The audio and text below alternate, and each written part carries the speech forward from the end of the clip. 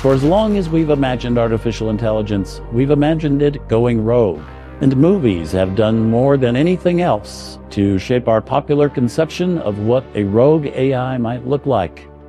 In this video, I'll be covering rogue AI in films spanning the years 1968 to 1986, starting with the 1968 classic 2001: A Space Odyssey. Inspired by the science fiction writings of Arthur C. Clarke in the 1950s, Space Odyssey depicts space travel in the future. To put it into perspective, the first moon landing was 1 year after this movie came out, but the Gemini program concluded in 1966, so we had already seen some examples of real spaceflight by this point. Set 33 years in the future, we're introduced to HAL 9000, an artificial intelligence. AI was still a new concept in the 60s, and for many people, HAL 9000 was the introduction to the concept of AI. HAL is perhaps my favorite depiction of AI in film, mostly because he doesn't have a body. If you want to interact with him, you simply speak, and one of his microphones will pick up your voice.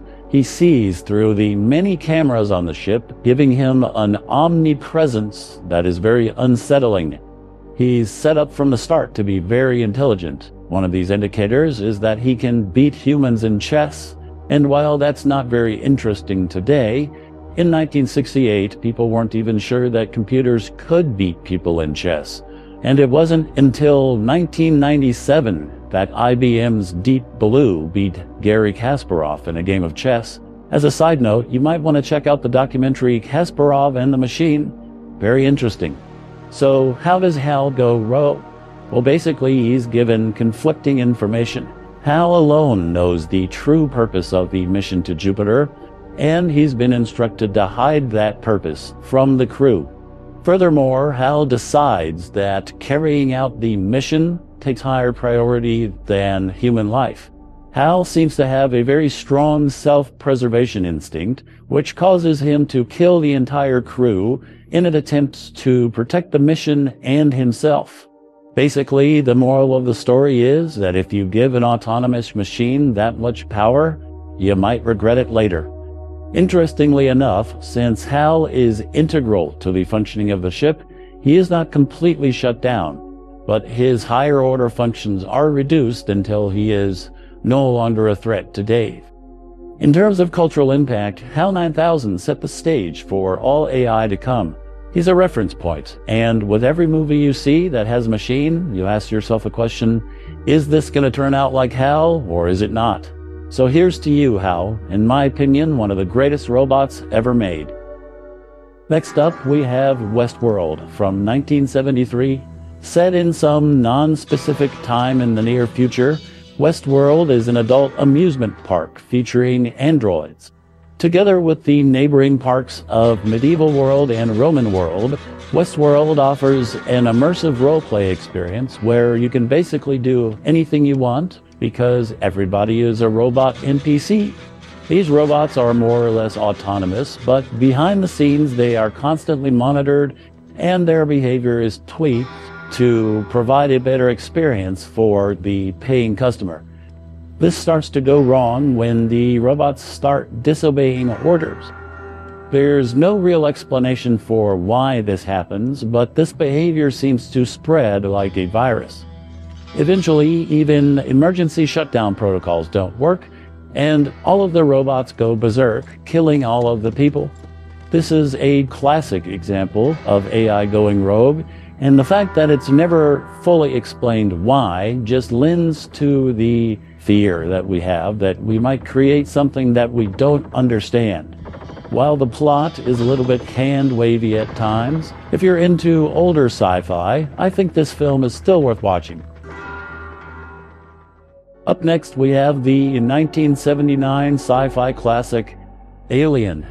Here we have not one, but two examples of rogue AI. Everybody remembers Ash, the android played by Bilbo Baggins, but less people talk about Mother, the ship's computer. The insidious part about this plot is that while at first you might think that the android has gone berserk, in fact this rogue AI might not be so rogue after all. He has orders from Mother to bring back the alien, and the crew is expendable. It's at least strongly implied that Mother made this decision by itself on behalf of the company. And while HAL 9000 had conflicting orders that caused it to behave unexpectedly, Mother's behavior is probably exactly what's expected by the company.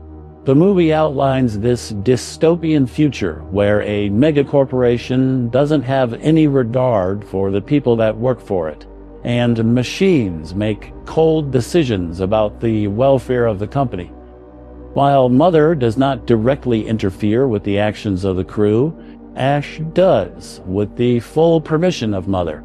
So this duo of a passive and active force working against the crew creates for an interesting dynamic.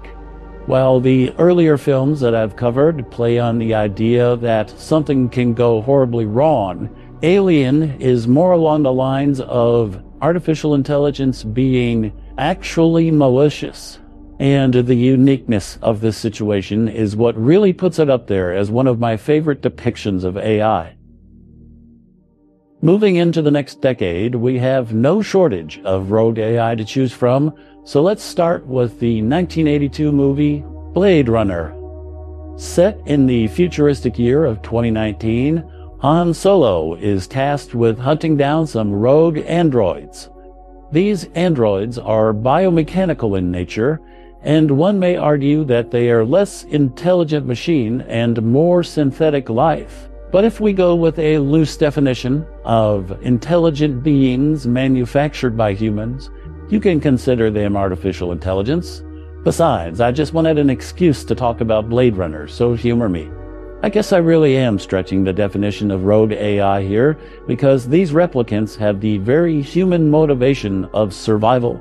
The problem is that they have very short lifespans, and Roadbaddy seeks a way to extend his life, and he's willing to resort to any means necessary to further his goal. He ultimately finds his own creator, and when he doesn't get the answer he wants, he kills him. So yeah, I guess creating an artificial intelligent being that ultimately comes back to kill you does indeed qualify as rogue AI, even if Tyrell kind of deserved it for playing God. Up next, we're going to look at another movie that came out in 1982, Disney's Tron.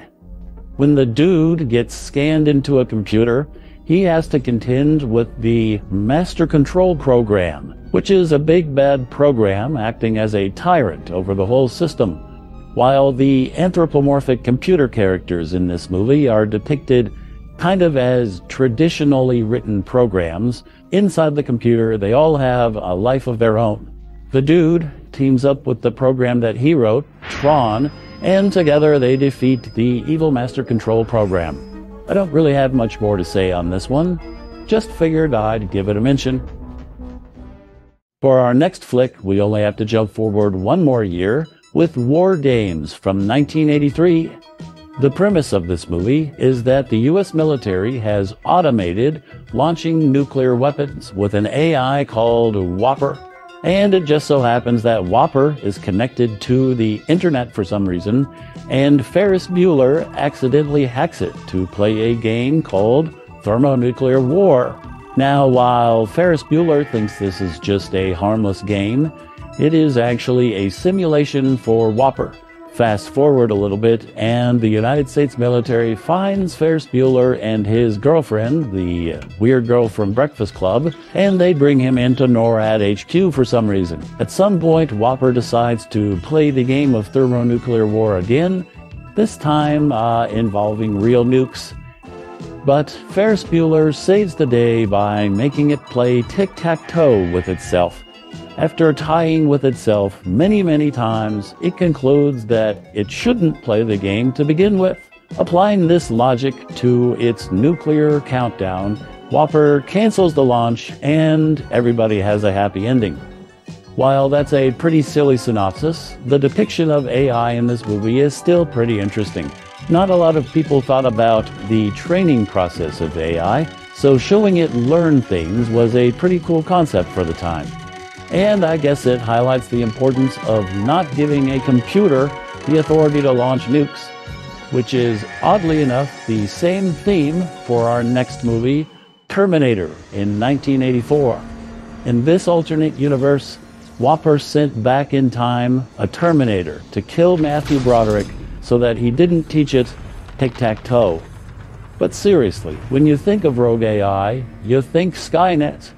Anytime there are discussions about advancements in AI, Skynet is inevitably brought up. It just speaks to how well Terminator has captured the popular imagination. While the nature of Skynet is expanded upon more in the second film, an AI nuking everybody and trying to exterminate humanity still exists here as the backstory, and the Terminator itself is an autonomous agent of Skynet. The interesting part about the Terminator is that it's a second-generation AI. It's a machine designed by a machine, which begs the question, if it's a machine designed by a machine, why does Terminator vision still look like a computer console output? The Terminator has many advanced features, one of which is very near and dear to my heart, voice cloning. After he finds Sarah Connor's mom, he clones her voice, kills her, and then calls Sarah Connor, impersonating her. In 1984, that was a pretty crazy notion to think that a computer could clone somebody's voice. What else can I say about this movie? It's great, it's a classic, and the threat of machines rising up to kill all of humanity has traumatized multiple generations. So next time you have a nightmare about a machine trying to kill you, just remember that their weakness is a hydraulic press. Let's end on a lighter note with the 1986 movie Short Circuit. Ali Sheedy returns, and this time she's some weird hippie girl. She has a run-in with Johnny Number 5, an experimental military weapon that's been struck by lightning and now it's gone rogue. Only this time, going against its programming means that it's turned into a gentle soul that doesn't want to hurt anybody. Basically, the explanation is that the lightning strike rearranged its circuits in a way that gave it life. And well, now Johnny Number 5 is alive. The cool thing about Johnny is that he's actually a real robot for the most part. It's not some stop-motion thing. A lot of the times, it's actually that robot being remote-controlled. There's not a whole lot to say about the plot. He goes through a lot of shenanigans to escape the company that made him, and along the way, he learns a lot of stuff. Interesting that both movies that I've highlighted today that involve a machine actively learning share the common thread of Ali Sheedy, of all people. And that's all I've got for you today. There are just way too many movies after 1986 to cover, so I figured I'd stop it here. Every once in a while, I feel like switching it up from the other style of videos that I make. If you want to see more like this, just let me know. But as always, thank you for watching, and have a nice day.